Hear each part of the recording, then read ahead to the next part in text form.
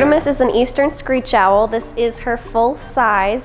Eastern Screech Owls max out at just this tiny size.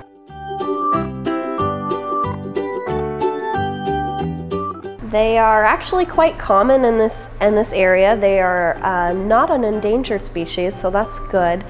This Eastern Screech Owl is able to thrive even in urban areas, so you're more likely to see this species than the other larger ones.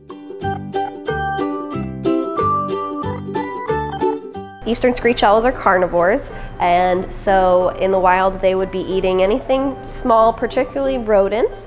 Here we feed her 3 mice a day.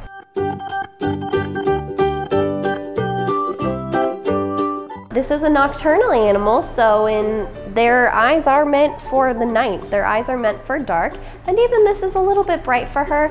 But even that, she will blink one eye at a time because she wants to always have one eye open.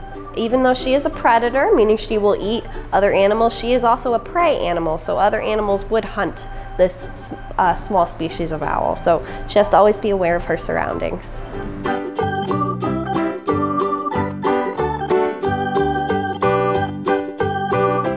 A lot of people think owls can turn their heads all the way around, but it's not true. They can do it about 270, and the reason that they have to do that is because their eyeballs are so big in their skull that they don't have muscles to move their eyeballs. So I can look up or down or left or right.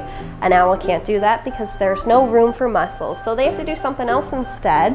They have to actually turn their whole head around, and that is because they have extra bones in their neck, so that allows them to do that. So that's a pretty cool adaptation for this bird.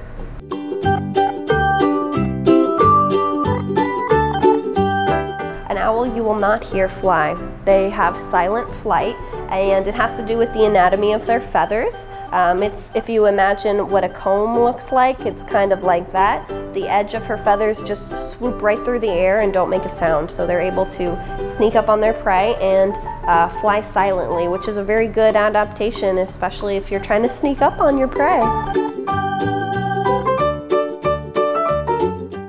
Nobody is allowed to keep an owl as a pet, so the reason we have Artemis here is actually she's a rescue.